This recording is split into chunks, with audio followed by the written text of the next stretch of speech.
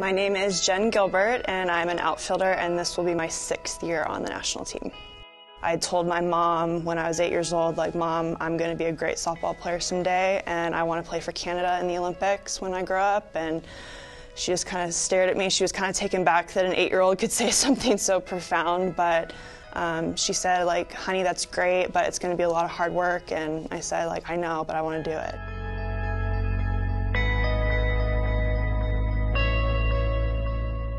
I think just growing as a person, dealing with different coaches, different teammates, having like those small sacrifices with like your social life, you know, going to school and not being able to go out with friends to the movies because you were playing a tournament the next day.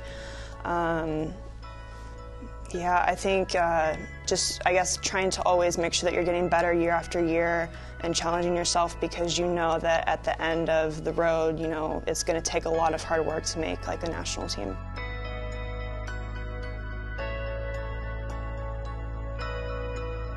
My family has always been my biggest supporter. There are times when I think, like, okay, maybe this could be my last year, and my family's like, sure, like, they don't believe me. So I think that's just more evident that, like, you know, they're always going to know, like, I love this game and I'm going to play it, like, and when the time is to be done, I'll know, but they will never pressure me to say, like, hey, you might want to, you know, put softball down and, you know, get on with the rest of your life. So I've been very fortunate with that. I did used to coach in university. I actually coached my alma mater at Ball State. And once softball had gotten put back into the Olympics, I knew that I wanted to be all in. It was going to take training year-round for me to be where I needed to be for our program. So I had quit that job and actually moved back home and moved into my house where I grew up with my parents.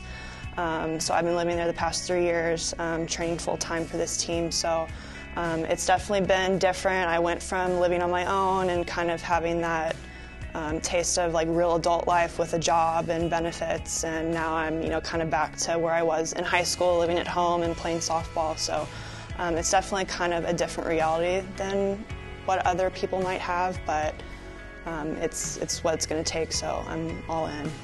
These women inspire me so much. I've never played on a team. I've never played on a team with this many influential people, and they all influence in such different ways, and it's made me such a better human being.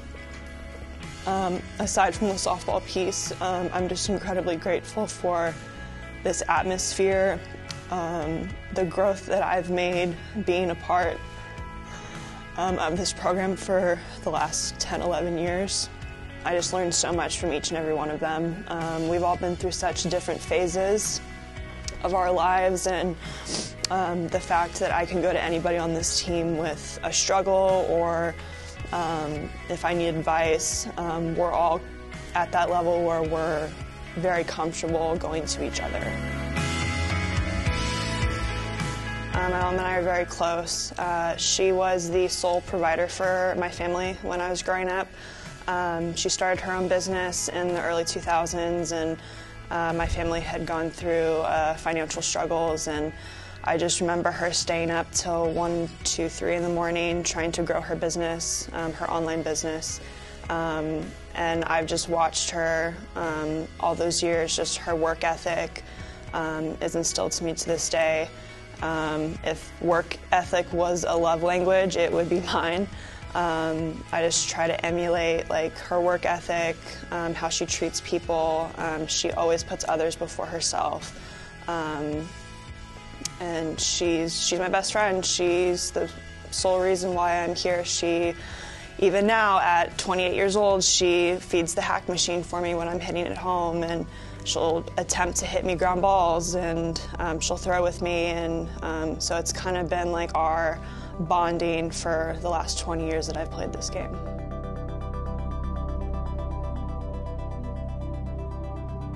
The more that we can see strong female role models in society, I think that will inspire young girls to believe that they are capable of more than they know. I would say that women can play softball for as long as they want, well into their mid to late 30s, not having to give up because they can't afford to do it anymore. Financially, it's not available for them, or they have family that they have to go be home with.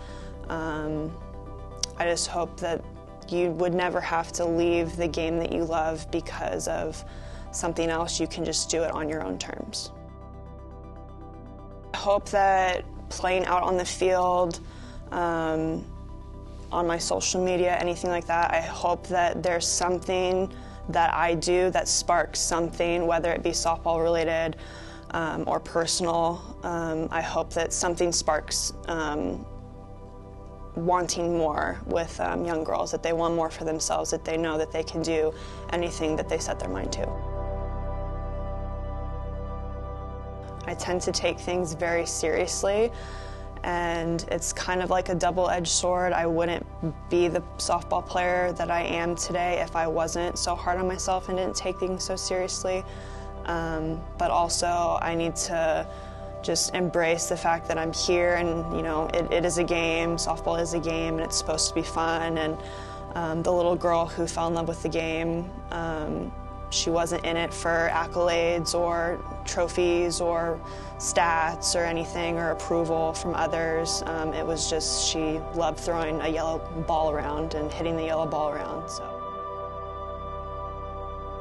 I hope that people would remember me as the hardest worker in the room, that she loved her teammates, she loved her coaches, she would do whatever it possibly takes in order to be the best player for her team. She was willing to make the sacrifices and just embraced everything that came at her and just gave it her all.